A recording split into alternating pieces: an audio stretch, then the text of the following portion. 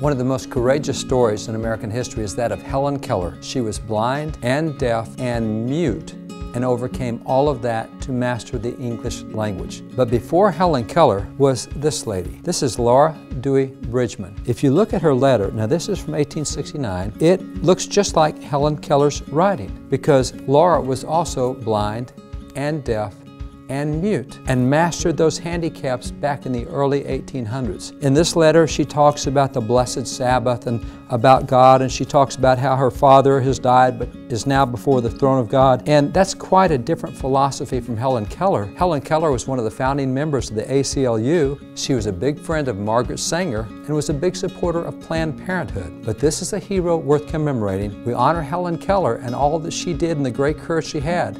But the same courage is here, and it's with a different philosophy.